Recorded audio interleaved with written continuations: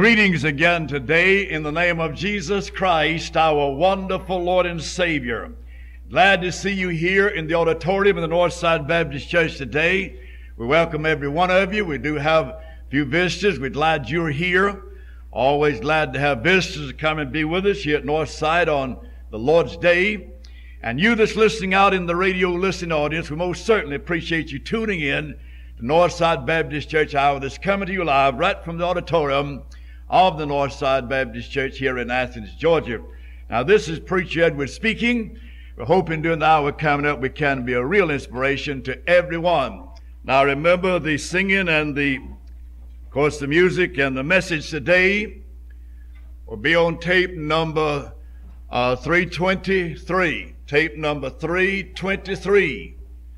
I've been bringing a series of messages pertaining to the home. I bring the final one in the series today, which has to do with parents and their children, the children and their parents. And I hope it'll be helpful as we take a look at the Word of God. Now, we want you children, you young people, to give us your undivided attention and hear what we have to say today, because this can help you very much, even lengthen your life on the earth, as we see from the Word of God. Now, you may turn in your Bible, will you please, to a place in the book of Psalms. I want to read a verse found there first of all, then we'll go back to Ephesians. I want you to turn to the book of Psalms, and let's see, I'll give you the page number in just a moment and see what God has to say here in the Scriptures. You may turn to the book of Psalms, the book of Psalms. That's right, the book of Psalms. I want to read in just one moment when I get the place all lined up here in my message.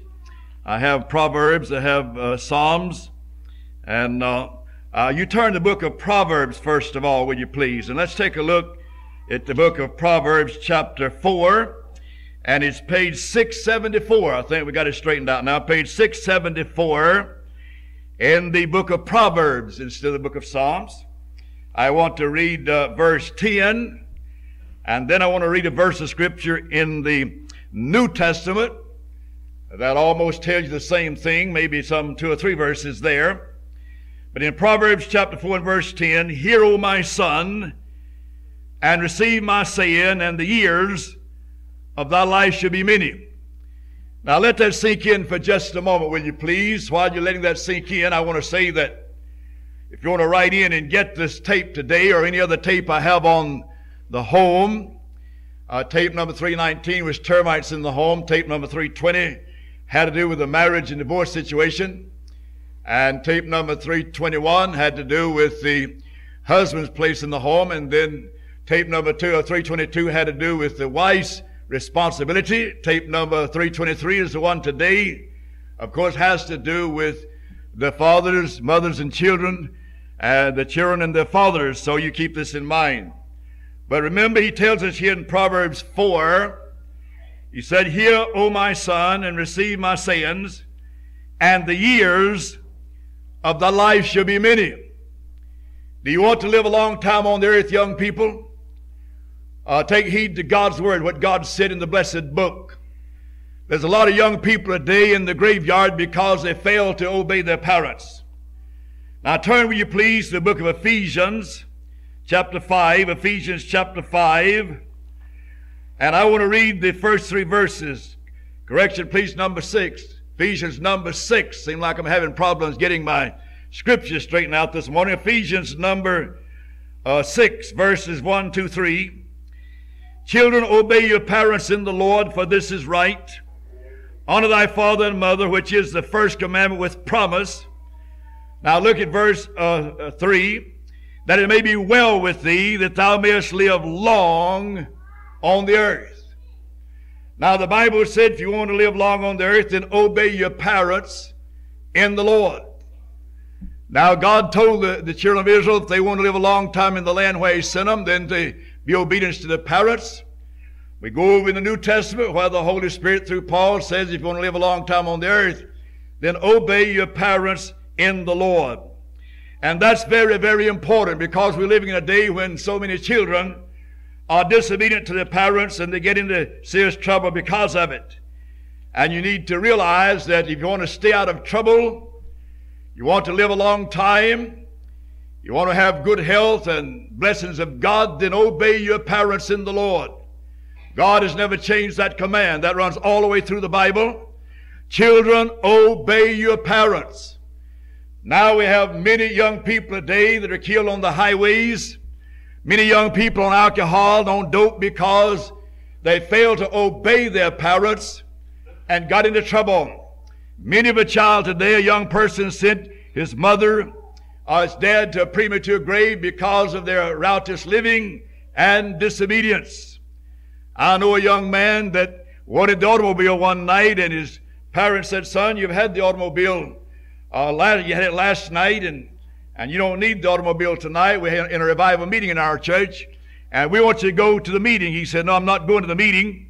I want the car." They said, "You can't get it tonight. We want you to stay at home tonight." He said, "Well, I'm not going to the meeting." So he pretended he was going to stay at home. And so mother and dad went on to the meeting. They lived very near the church, and then after they left, he went out and rewired the switch on the car, cranked the automobile, came to Athens, got with the wrong crowd, and began to drink. And after living several hours in riotous living, he decided to go back home, and he got in his automobile and started back home. And a preacher friend and myself happened to be attending the meeting that night in this particular church. We were coming down the highway, and we saw a car flip over. And we hastened to the place, and lo and behold, there lay this young boy out in the highway. The car had thrown out of his automobile. He's driving too fast. He was about drunk, and he was bleeding at the mouth and nose and bleeding at the head. And this preacher friend of mine said, "Brother Edwards, the man is dying. The boy is dying." We flagged other cars down, asked him to get an ambulance. They went to call an ambulance, and this preacher said, "Brother Edwards, I never did like to see anybody die with his shoes on. I'm going to slip the boy's shoes off." I said, "Go right ahead, sir." And he took the boy's shoes off, and the boy died. What are you saying, Preacher Edwards? I'm saying that boy had obeyed his mother and daddy, he'd probably been living today. But because of disobedience, he wouldn't do what they told him to do. And he was kind of a wild type boy, and he was going to get that automobile if he had to rewire and drive it, and he did, and he died in a drunken condition. It's a terrible thing, beloved, whenever children are so disobedient to parents until they shorten their days upon the earth. Now we thank God for our precious children. Jesus said, "Suffer little children to come unto me, and forbid them not, for such is the kingdom of God." Jesus loved little children and our children. I can't understand why any mother or dad would walk off and leave their precious little children to go along maybe in an evil world and not love them.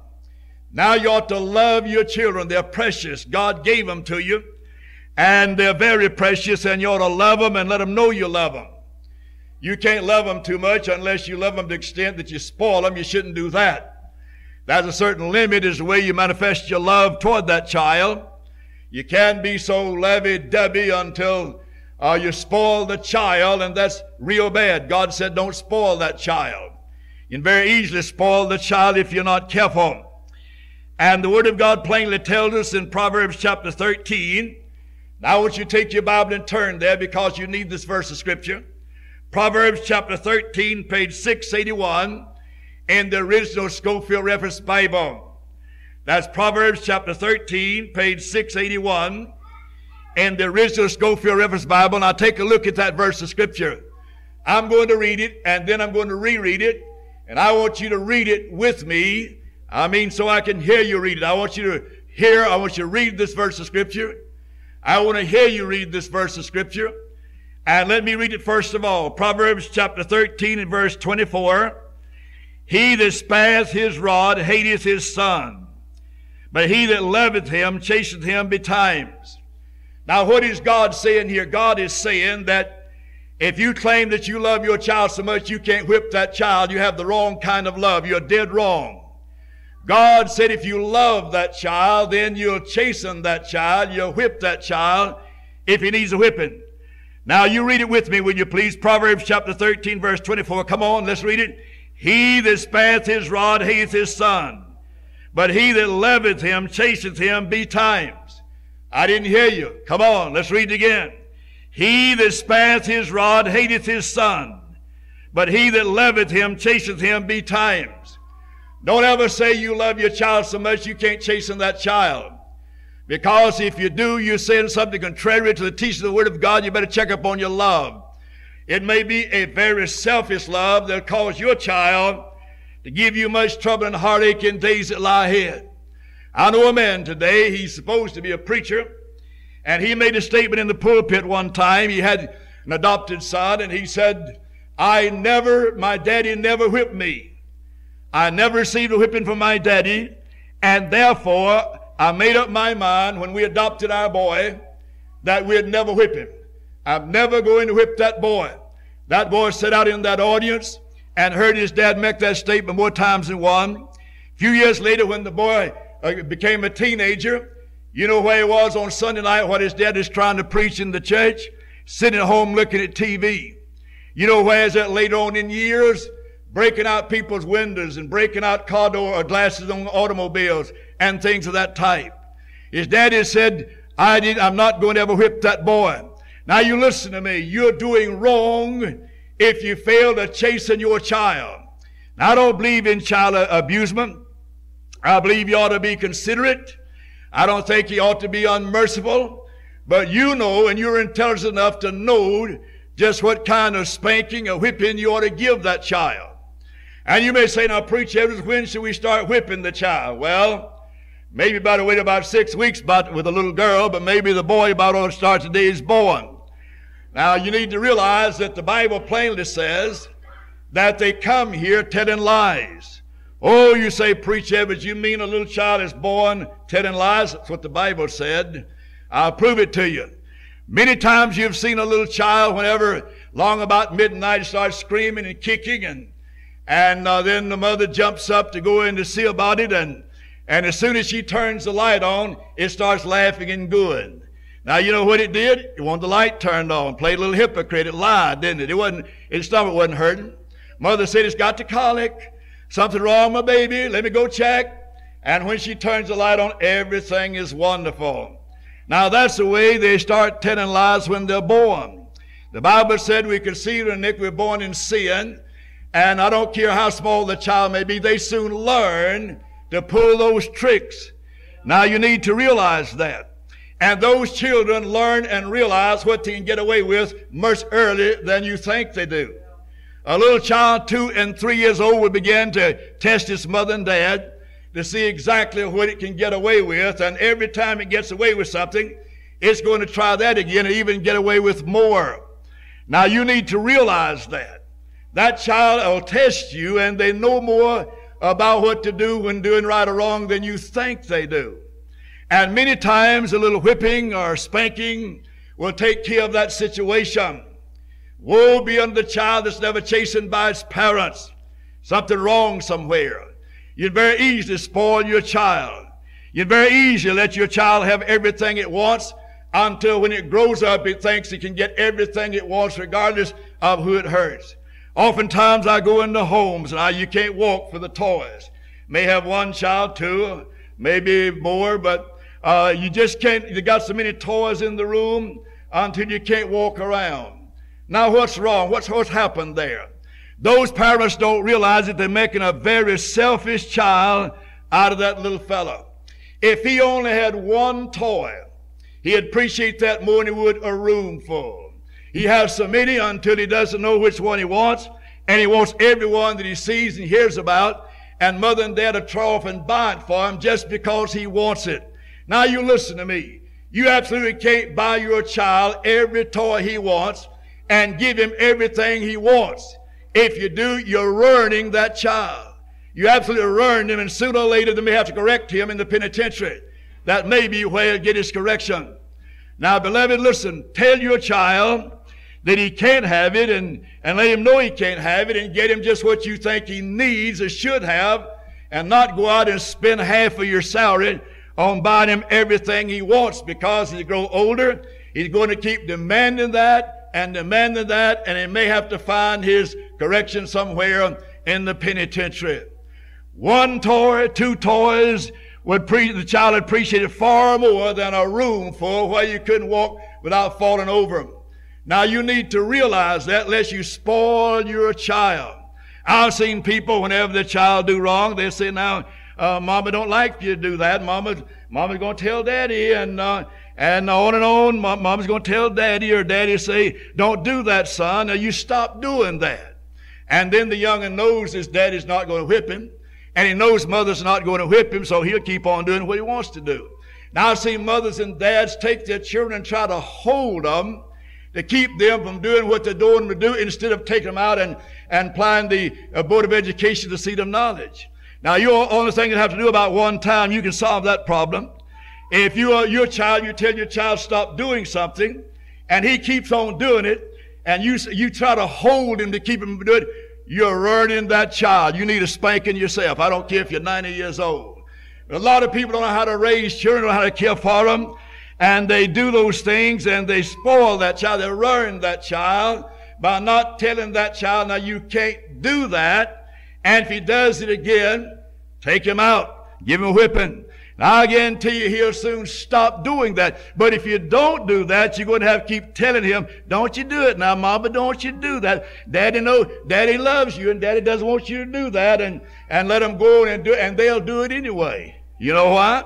They know you won't do a thing about it. In a case like that, really the ones that needs a whipping would be the mother and dad. But they're grown, you couldn't very well whip them, but they need to correct that child. Then I've known people today, bless your heart, I've seen mothers, I can name a couple today. A mother would sit all day long with her child in her lap, wear herself out rather than to let that child cry. Now listen, crying won't hurt a baby. It'll make its lungs strong. Do it good. It ought to cry once in a while. A baby that never cries, you better check up on that baby. They come here crying, many of them. And you need to let them spoil once in a while, cry or whatever you want to call it. It'll do him good. Those good old tears coming out of his eyes and those screams and cries will build up his little lungs. It'll help that child. But I could name two mothers today that I know I've seen in my ministry would sit up from sun up to sundown with a child in their laps rather than let that child cry. Now that's dead wrong. That mother is wearing herself out. She's spoiling that child, and that's absolutely wrong. You need to love your children. Now let me get to this. There may be a few children today, a very few, that you could sit them down and you could talk to them, and that'd do the job. Now if it doesn't do the job, then get your switch, get your belt, whatever it takes to get the job done. But if you can sit down and talk to them and get the job done and not have to talk yourself to death to get it done, that's all right. Nothing wrong in that. I had 3 in my family, and there's 1 in my family we could talk to, and that did the job. I had 2 more that I had to take my belt to quite often to get the job done. I won't call their names or give their initials, but they were my 3 children. And so you can get the job done sometimes by sitting down talking. But other times it takes more than talking, and you don't have to talk all day either to some to get the job. You just say, now you know that's wrong, honey, don't do that no more. That settles it right there. Daddy said it's wrong. Mama said it's wrong, so I'm just not going to do that anymore. They know what they can get by with. Several years ago, we had a young boy here in the church, and his mother and dad and family were members of this church, and he did something indecent in the church. Several people sitting around him saw him do it. No doubt about it, he did it. They came to me in the afternoon and told me about what happened. That little girl sitting beside of him, and he just using his hands where he ought not be using his hands, and so forth, so on. And so they told me about it, and I got up that night and I said, now you listen to me. There's something that went on this morning in the church that we're not going to put up with. It's not going to happen. We're not going to tolerate that in this church. And you young people, you listen to me. You keep your hands to yourself when you're sitting beside that girl. If you want to sit beside her, keep your hands to yourself and be decent in the house of God. Well, after the service, the boy's dad came to me and he said, was that my son you were talking about? I said, sir, I'd rather not say. Oh, he said, now if that was my boy, I'd like to know if that was my boy. I said, sir, I'd rather not say. Just leave it at that. I don't think it'll happen again. He said, well, I think you owe it to me to tell me whether or not that was my boy. I said, yes, it was your boy, sir. That man became angry at me, went home and asked his boy about it. His boy said, no, Daddy, I didn't do that. No, I wouldn't do a thing like that. It wasn't me. No, it wasn't me. That boy, as far as I know, never came back to church anymore. And his dad is still angry at me today over that very thing. They're not members here now, but he never forgave me for correcting that boy from the pulpit. And he insisted I tell him that it was his son, and he believed his son instead of me. He believed his son was telling the truth, and I wasn't. And he wrecked the boy, and he's angry at me today and never forgiven me. But it's not my fault. I did what was right. And if that boy grows up and goes to hell, it won't be my fault. It'll be his daddy's fault. What are you saying, Preacher Edwards? I'm saying you can't uphold your children in the meanest they do. You have a lot of parents, their children never do anything wrong. Never do anything. They're so precious. They're so wonderful, and they should be to you. But they can do some things wrong. Don't ever get in your head that your children never do anything wrong. But you have some parents, their children never do anything wrong. No. And if you say anything to them about your child doing something wrong, you got a fight on your hands. And that's bad. Your child is a little child born into this world, a little sinner. They come here, the Bible says, telling lies. They grow up in sin and iniquity, and they go to do some things wrong. They're not angels. Somebody said, well, my little child is an angel. No, it's not. It's not an angel. Not by any means. It's a little human being, a little ball of sin, born in sin with that Adamic nature, and that child will be doing some things wrong. Now, don't you ever think he won't. And if you uphold your child in what he does wrong, then you got trouble. Like the man I spoke about a moment ago. He upheld his boy. He believed his boy, upheld him in the wrong he did. And that boy, as far as I know, has never been back to church. May have, but he's not going to church now, I'm sure. And I doubt he ever went back to church anymore. And so his dad, as I said, is still angry at me about the situation. They are the losers, not me. I did exactly what I should have done. Oh, you say, Preacher Edwards, reckon you could have been wrong? That boy didn't. No. There's about 2 or 3 people saw exactly what he did, and I questioned the young girl, and she admitted what he did. So he lied about it, and his dad believed him, but tried to make me out a lie. Now listen, you need to hear the word of God, hear the man of God, and if your children do wrong, don't uphold them. If they do wrong, let them know they've done wrong. Your children know better than anybody else's children in a general sense, and you need to realize that. And it's always better to correct them and be firm and let them know that you mean business, and they just like other children, they're not angels. And they need to be saved when they reach the age of accountability. Now the Bible says, children, obey your parents in the Lord. If you want to live a long time on the earth, obey your parents. Do that which is right. There used to be a time when mothers and dads taught their children to say yes, sir, and no, sir, to their superiors. You won't find much of that today. When I find a young man today and he'll say yes, sir, to me or no, sir, to me, I just want to reach out and hug his neck. I just want to shake his parents' hands. You don't find much of that. They say, oh, yes, no, yeah, no, yeah. Yeah, that's right, no. It's not yes, sir. It's not no, sir. It's not yes, ma'am. And it's not no, ma'am anymore. You do well when you train your children to respect their parents, those in authority, and teach them to say yes, sir, and no, sir, to their parents and to other adults when they're talking to them. You don't find many like that today. But when you find one that's been taught to have manners of that type, you've found a gem. You've found a wonderful person. Because the way children are brought up today, they're not taught to respect their parents. They're not taught to respect their school teachers. They're not taught to respect their pastor, their Sunday school teacher, or the law enforcement officer. They're not taught it anymore. And that's why so many of them in prison today. And that's why so many of them on dope today. That's why some are dying in electric chairs today. Their parents failed to train them to honor God, to know God, to love God, and to respect the things of God, the house of God, and respect their superiors and honor them. Back when I was a boy growing up, if some jaybird got up in the classroom and tried to chase a teacher around to try to pounce on that teacher about something, he didn't come back to that school the next day. I'll tell you, when that principal got through with him, he probably had to stand up overnight. And when he got home and his parents got through with him, he probably couldn't sit down for a week. And the parents got word that the boy don't come back to school.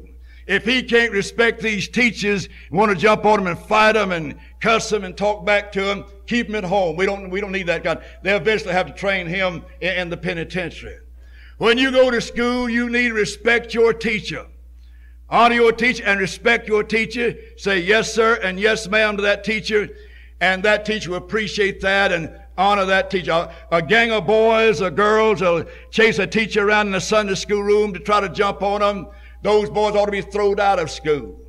Now, the parents will get mad and run down to the schoolhouse, want to fight about it, and want to get a case against them, but just let them rave, let them have a fit. Because children like that don't respect their teachers got no business in the classroom, setting a poor example before other children in that classroom. They'll be taken care of somewhere in the stockade later on, or in the chain gang, or in the penitentiary, in the lecture chair. Now, you can't run down the schoolhouse and threaten to fight the teacher and bring up a case against them and drag them into court because they corrected your child.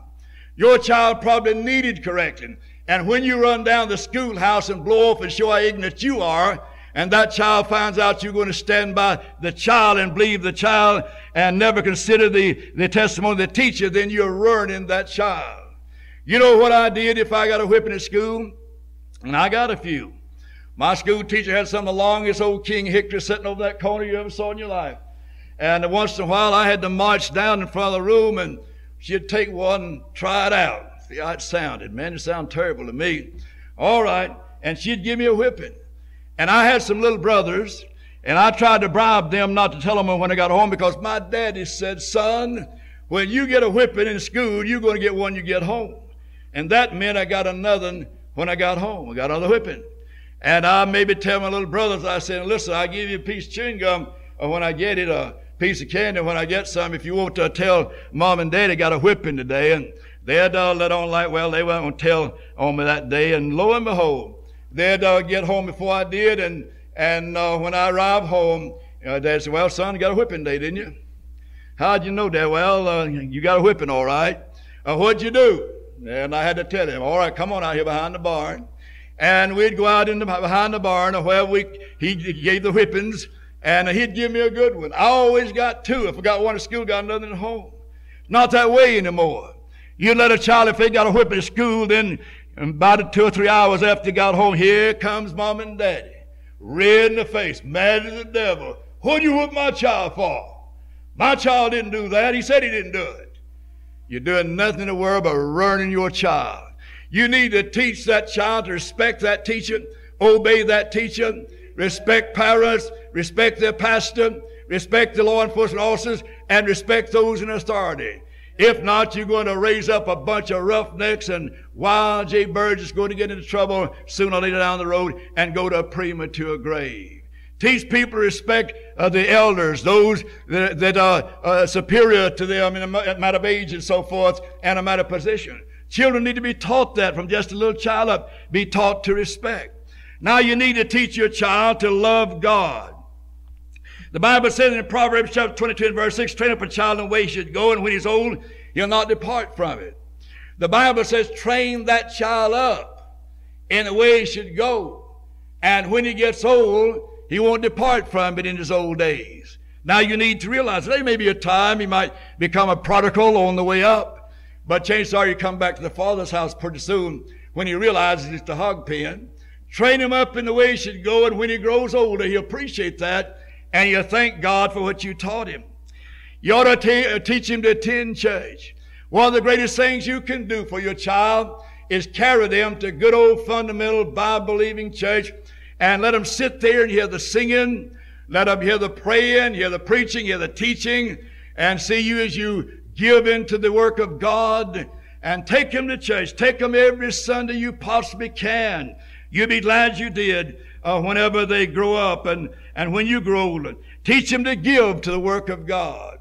It's good to give a little child money to give in offering pan. On the way to church one day, a man gave his little boy 2 dimes. He said, "Sonny boy, I'm going to give you a dime, get you an ice cream. I'm going to give you a dime to put in the collection plate today."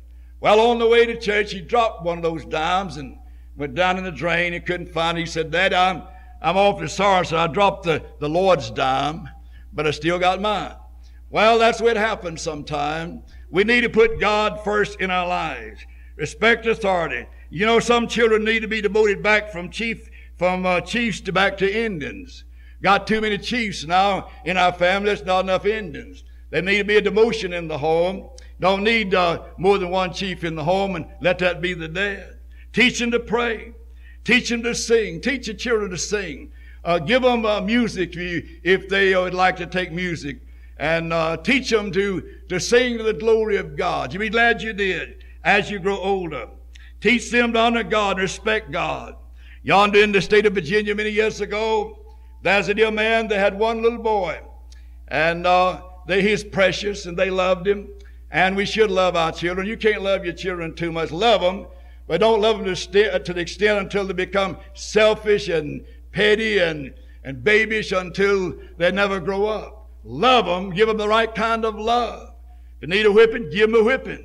Because God said if you love them in the right way and like you should, you give them a whipping when they need it. My daddy wore a pair of suspenders. He wore a belt too. I often wondered why he wore both, but I found out later that he wore the suspenders to hold his pants up, and he wore that belt to hold us young'uns up. And he did a pretty good job. Now, whenever we need it, we need to get it. That's right. It's good medicine to get a good whipping once in a while. My daddy said one time, "Son, don't you all go to that wash hole." We had a wash hole down the pasture, and a little dangerous. I guess he thought for his children to go, and we went anyway. And when we got back, we didn't want to go back to the wash hole anytime soon unless Daddy said it was all right. Now, when we tell our children what to do, they don't do it, that's the time to drop the hammer. That's the time to do something about it. Don't play around about it. Don't say, "Well, I'll tell you, Daddy, when he gets home." Well, he knows you're going to forget about it before Daddy gets home. And so just go right ahead and do what needs to be done. Now, my mother, bless her heart's in heaven today, I always let her speak to me twice, but not my daddy. Mama told me something I could get by letting her say it twice. But my daddy, when he said one time, that was law. That's the law of the Medes and Persians. "Virgil, I want you to go do so-and-so." "Yes, sir." He didn't have to tell me twice. "No, sir." And your children will know whether or not you'll tell them twice or 3 times or keep on talking and do nothing about it. They know that. They learned that when they're toddlers. They learned that. And so we got to learn how to rear our children. Old Dr. Spark, that caused so many children to grow up and go to hell, probably be in hell himself one of these days, not there already, is wrecked and ruined a lot of children. And a lot of people try to raise their children by a book. There's not but one book that you need to raise your youngest, and that's the Bible. You can't improve on that. You can go buy these books on child training with the child psychologists. People try to tell you how to raise your youngins, don't have any of their own. People that know how to raise youngins are those that's got youngins themselves. And some of these birds out here go to school and learn how to raise youngins and write a book, and you go by and say, "I got to see how to raise my youngins." Throw that thing in the garbage can, get you a Bible. God will tell you how to raise your youngins in the Bible. That's the way it should be done. Now, I started to tell you about the man in Virginia. He had a precious little child, and the great Dr. Bob Jones Sr. that's going to be with God went up to run a meeting for him one time. And this man was a graduate of Bob Jones University. And they went by, the man, of course, the pastor was a graduate. The man was his member, one of his deacons. And they rode by house one day, and this pastor said to Dr. Jones, "Dr. Jones, let me tell you something happened there in that family. One of the saddest things I ever saw in my life." He said, "What is it? What happened?" He said, "Well, they had no children, and they prayed that God would give them a child. And sure enough, God honored that prayer, and there came a little boy. The very spitting image of his daddy, as the old saying is, looked just like his daddy. They loved him. Daddy carried him with him every way he could and loved him dearly, and he's so precious. And when Dad would drive into home from work, the little boy would come and meet Daddy at the entrance of the driveway and get in the car and ride on into the garage, and he'd take him in his arms, hug him and kiss him. They'd go in the house. One day he pulled up in the driveway, and the little boy wasn't there. The dad said, "Now, he's probably asleep, and I'll just drive on under the garage. And he sat down on the accelerator, and the car made a lunge. About time the car made a lunge, little boy jumped out behind the garage door and said, "Boo, Daddy," and jumped right in front of that automobile and ran over him. That man jumped out and picked that little boy up. His mouth was bleeding to the nose. And the little fellow, before he lost consciousness, kissed his daddy as he carried him in the house. And Daddy said, "Son, I didn't mean it." The little fellow died. Dr. Jones said, the preacher said, doctor said, "That's the saddest thing I've witnessed in my life." Said they brought that little white coffin in that church, and there's a beautiful little boy in there. And said that daddy came down the aisle. Said he picked up that little casket in his arms, and he went up one aisle and down the other, saying, "Son, Daddy didn't mean to do it. Daddy wouldn't have done it for anything in the world. Son, I'd have died for you. We loved you so much. Son, Daddy didn't mean to do it." And they had to literally take that man and hold him and take that little white casket and place it back on the table before he can continue on with the funeral. He said, "Dr. Jones, that was the saddest thing I've ever witnessed." He said, "Son, that's bad. I'm going to tell you something worse than that." He said, "Preacher, what could it be?"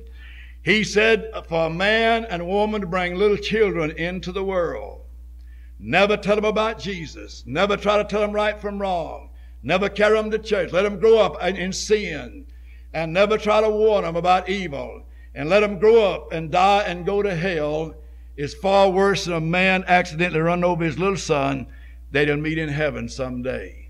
And that's true. How precious are those darling children. God gave them to you.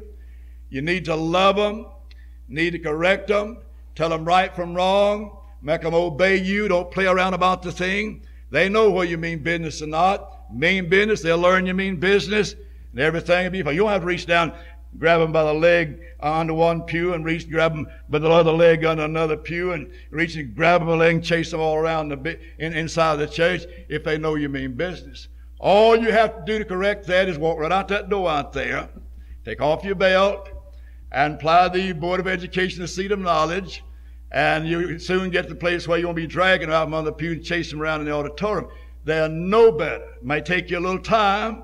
They've gotten away with some of it probably. It may take you a little time to get the things squared away, but they know that you don't have to speak but one time, and then that's it. And God help us. We let our children get away with too much today, and that's why you have people today out on the streets breaking automobiles, breaking in cars, knocking out windows, stealing, robbing, on dope, on whiskey. They had no training at home. Your training at home is where you must start, at home. Train them at home. Don't wait for the school teacher to do it. Don't wait for the Sunday school teacher. Don't wait for the preacher to do it. Don't wait until they get it in the penitentiary for it to be done. Start in the high chair. If by starting in the high chair, you keep them out of the electric chair. And that's the place to start. Now be loving and kind. Don't be cruel and mean and overdo it. Use some common sense. But you got to train your child that you mean business. And when you speak, you mean what you say. That's not bad. That's the correct thing to do. That's the right thing to do, because they'll try you. They know they're going to see what they can get away with. And they're going to do it. They're going to try it and see if they can get away with it. And if you get away with it this time, they're going to do it again. Now, love them. Let them know you love them. A child's pitiful if his parents doesn't love him. Let them know you love them. Our children need love. Love them. And then God will bless you and take care of you. In the penitentiary right today, and I'll close and I'll tell you this. Up here in Tennessee a few years ago, you may have read about it. There's an old, wicked, ungodly, demon-possessed man, had a little daughter about 5 or 6 years old. She did something she shouldn't have done. Her mother wasn't at home. And he made her run back and forth in the house until she almost give out. She's begging for one. She said, "Daddy, I can't run no more. I'm give out, Daddy. Daddy, I won't do what I did no more. Please, Daddy, forgive me. I just can't run." He said, "You keep running." "Daddy, could I have some water?" Instead of giving her water, he gave a little thing, some hot pepper,